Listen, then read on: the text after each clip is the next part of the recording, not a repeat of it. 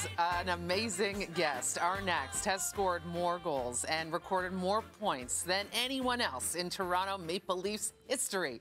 In one of hockey's toughest markets, he consistently produced, and he is joining us this morning to talk about his new book, Home and Away. Ladies and gentlemen, Hockey Hall of Famer, Olympic gold medalist, one of the greatest Leafs of all time, Matt Sundin in studio. Wow.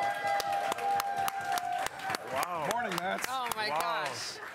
What a reception. Thank you very much. Not the first time in Toronto you've gotten a pretty good reception. No, wow. Welcome back. Thank you very much. It's great to see you. Thanks for having me. Captain, my captain. I mean, wow. It's truly an honor to meet you. I've watched you play so much. Congratulations on this book. Can't wait to get into it. You're a private person, though. I know that after watching you through the years. So why did you take to this these pages now? Yes. Well, I got asked a few years to do my biography, and I figured last summer, if I don't do it now, it's never going to happen. Well, I still remember my parts of my childhood and my career playing for the Leafs, and I get no respect at home from my kids right now, my 12 and 10 and a 7-year-old. So okay, so that's everybody across the board. In 3 or 5 years, they're going to pick the book up and say, hey, our dad, he was a pretty good hockey player. Kind of a big deal. That's kind of a hope, too. Look, being a Leaf in this city, and you don't need us to tell you this, the highs are high, and there's a lot of advantages. There's a lot of pressure. Not only were you a first overall pick when you came into this league, but when you became a Leaf, you got traded for Wendell Clark. Yeah. One of the all-time fan favorites. When you heard that was the move, as a young man, what was going through your head, and how did you think this was going to go? Well, I was young, right, at the time when I got traded to Toronto, and I didn't realize the impact that Wendell had on the city and all the Toronto Maple Leaf fans until I got here and realized I had some big shoes to fill. And it also totally different style of players, Wendell with his style, and I'm coming in as a Swedish player, you know, more focusing on producing, scoring goals, and being productive. So the first few years was hard to earn the respect from the Leaf fans.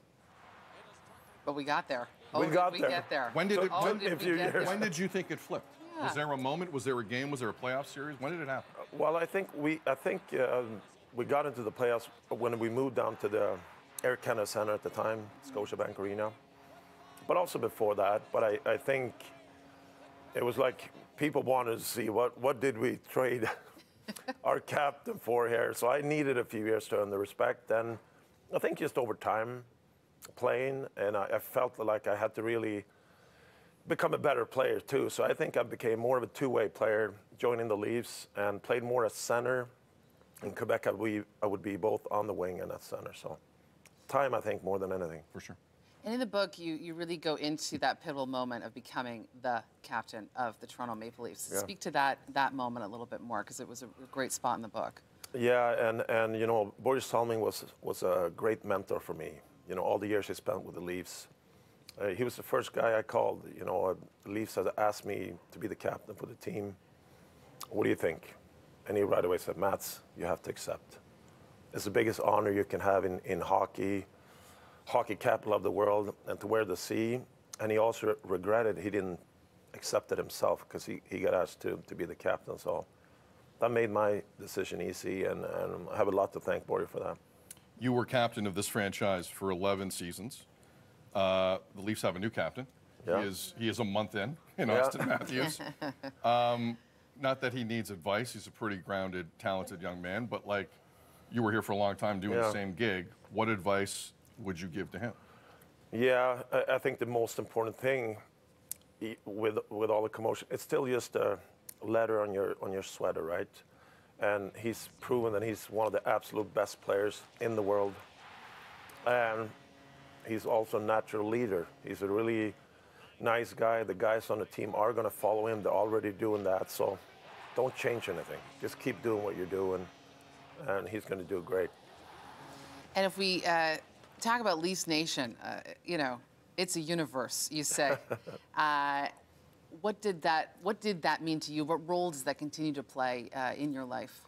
Well, I'm still amazed about Leaf Nation. You know, Amy Stewart, my co-writer, she's big-time part of Leaf Nation.